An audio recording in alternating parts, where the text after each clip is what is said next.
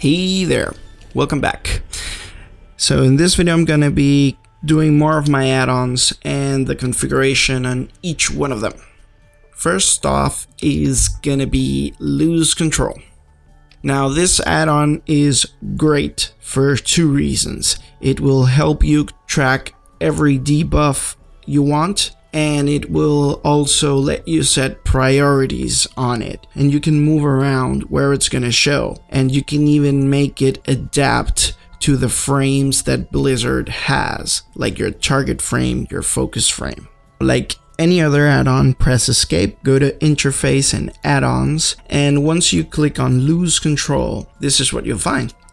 The first thing you will notice is the unlock ability. By default, the debuffs on you will be in the middle of your screen, and for your target and focus will be on top of the frame. If you want to move it, that's fine. For me, that was perfect. Then you will have the priority list. For me personally, I just put 0 on the stuff I can power shift. But if you want the add-on to display them, then just leave the default settings for it. So if you click on the plus sign right by where it says lose control, you will see that each possible tracking has its own configuration. You can change the size and the anchor. So the two options are none and Blizzard. If you put Blizzard, then it will automatically lock it on to where the Blizzard frame is. If you put none, then it will be in the middle, and you can move it wherever you like. It also lets you change the size and the opacity.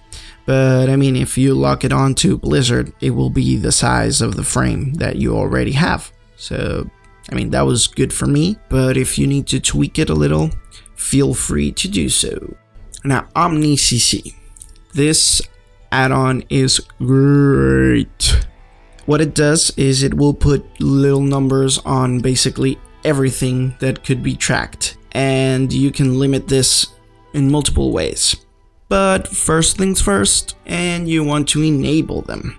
That's the first option, and then you want them to fit the frame because you don't want huge numbers popping out everywhere, but this is kind of default. Also, I would like to see the models of my cooldowns because I'm very visual like that. And finally, I don't know the difference between optimized performance or not, but you know, optimized is probably better. You can also move where the text is. I set it to the middle, which is basically a default because I don't know, why wouldn't you want them to be in the middle? But still, I'm gonna show you how it looks like if you move it around. I don't know, why would you want to move it around? But you can.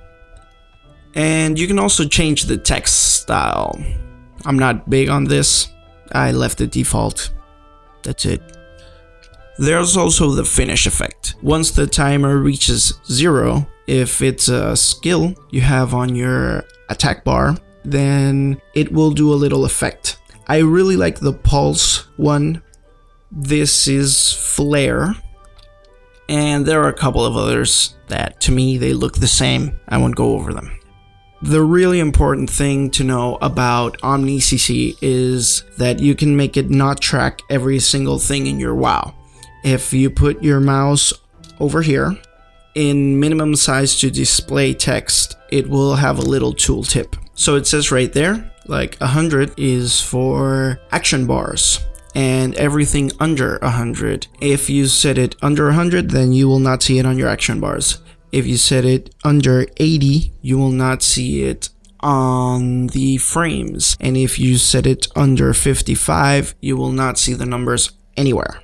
The minimum duration to display text, I've set it to 3 seconds. So it won't show if it's under 3 seconds, like global cooldowns, for example. There's also the millisecond timer.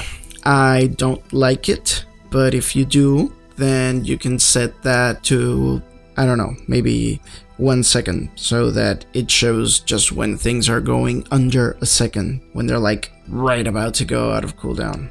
And this add-on also works with lose control, so you will also have a timer on CCs and whatnot.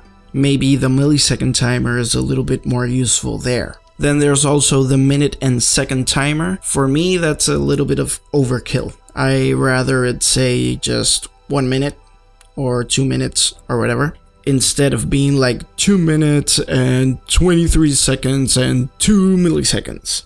For me, that's just too much info. But if you rather have it, then slide the bar up.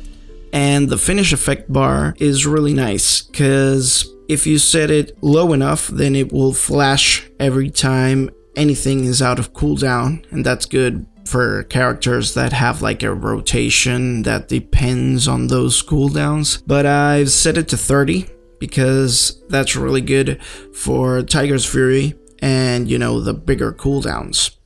And yeah, that's basically all there is to OmniCC. So I hope this was helpful. Hope you enjoyed it, and see you guys soon. Peace.